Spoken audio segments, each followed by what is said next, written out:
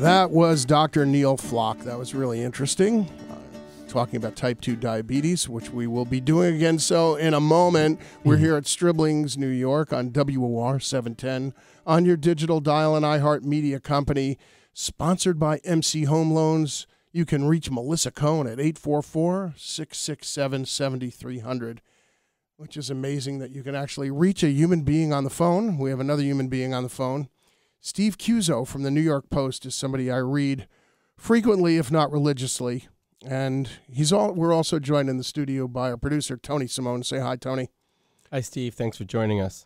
Hi, guys. Thank you for having me on. Steve, I love the article you wrote this Sunday. Not so fast on banning tipping, please, even though I called for it.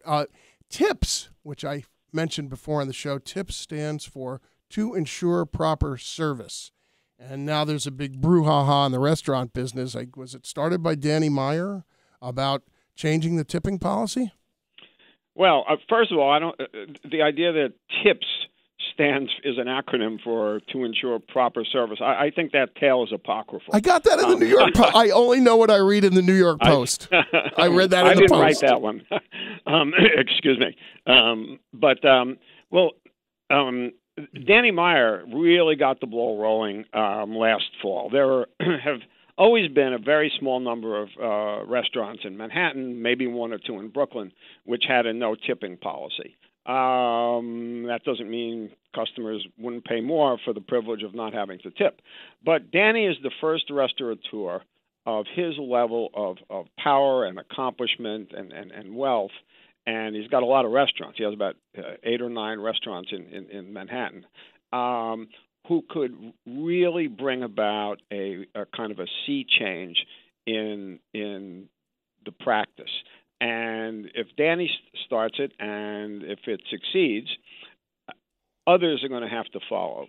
And I think that many other restaurants are going to follow his lead and that of others down the line, not because they necessarily believe in the idea, as I do, that tipping is inherently demeaning to both to service staff and to customers, but because they have a sort of a more bottom line view, which related to the increase in minimum wage going up to I forget the numbers, but it's going up significantly. It went up significantly in January, which means that all restaurants are going to have to pay back of the house staff, that is generally the kitchen staff, cooks and porters, who really made peanuts, something more resembling a living wage. And the idea behind getting rid of tips, when you get rid of tips, you can raise your prices. You'll have to raise your prices. And I think a lot of places are going to raise their prices a lot, and customers are going to be surprised.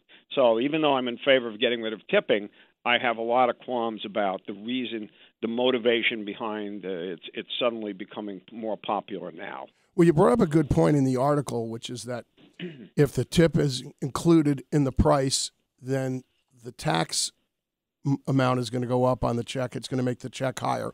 What happens if you have two people with the same amount of food charges, but customer A buys 2 expensive bottles of wine, customer B buys 2 cheaper bottles of wine? Is the tip going to be added to the cost of the wine too? Well, I mean, you mean in a system without tipping? Yes. The restaurants are planning to increase their prices by a certain percentage. Is that on food and alcohol or just food? No, on the whole bill. So that means that it's going to go up on if you've ordered a $1,000 bottle of wine, which is something that even I haven't done that recently. Even my expense account won't allow. Presumably, then the restaurant is going to, that's part of the total price, which the restaurant will raise by a certain percentage. However, that remains really to be seen. It doesn't mean that if you go into a restaurant, all of a sudden all the wines on the list are going to be jacked up by any particular percentage. There are so many. That's one of the points that I made, Rob, in this piece, is that there are so many unanswered questions. And Danny Meyer has really gotten the ball rolling at 2 of his restaurants, the Modern and Maialino, which are both great restaurants. and there are others. Per se has long been a no tipping place. Tom Colicchio now has no tipping at lunchtime at Kraft. Now, Steve, this is Park. But we don't know where this is going to lead. And we're not going to have answers within a month or 6 months. It's going to take perhaps years to see how this works out for customers and for employees.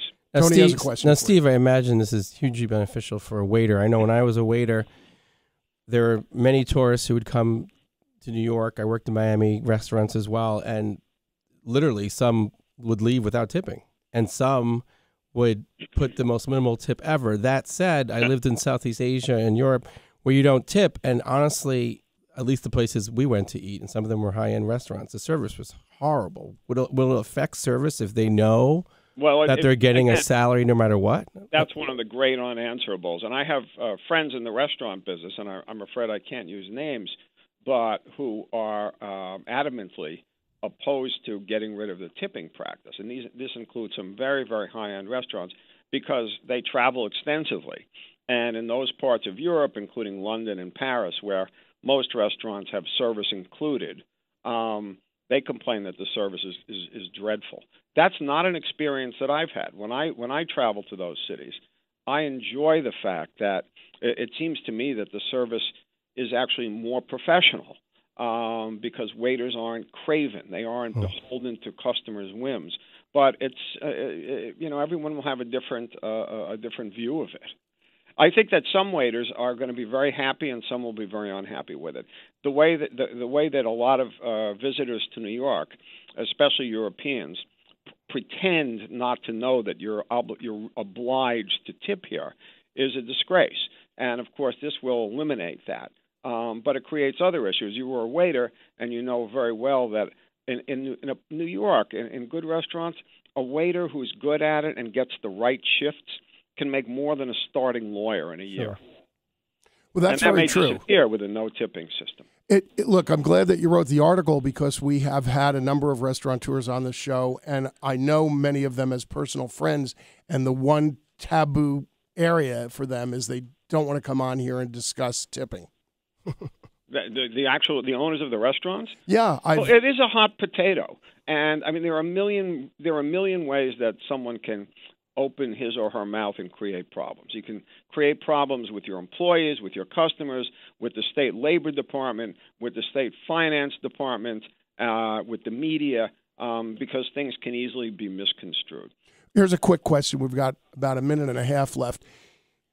Tipping and restaurants used to be primarily a cash business, and it's not as much anymore. Since everything's on a credit card, there's a record of everything. It's not like somebody can pocket hidden cash anyway. Is that going to be a factor that may lean towards having it included? Possibly, but although it is true, of course, that there are very few restaurants where people pay cash, I know a few, but very few.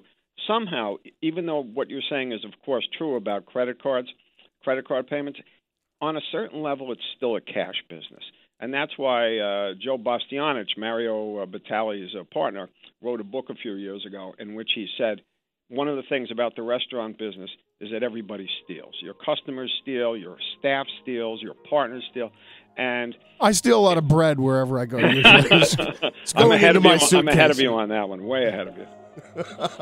Thank you, bread Steve. doesn't come right away, I demand it. Steve, it was really great that you could join us. I hope you'll come back again soon. We got a lot to talk about. You also write about real estate. I read your column regularly. I read you, Kyle Smith, Phil Mushnick, Jennifer Kyle. You're all friends, and I appreciate your work. At the New York Post, we are all superstars.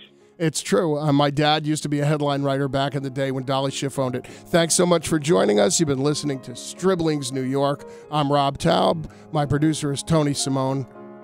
Our engineer is Robert Barretts.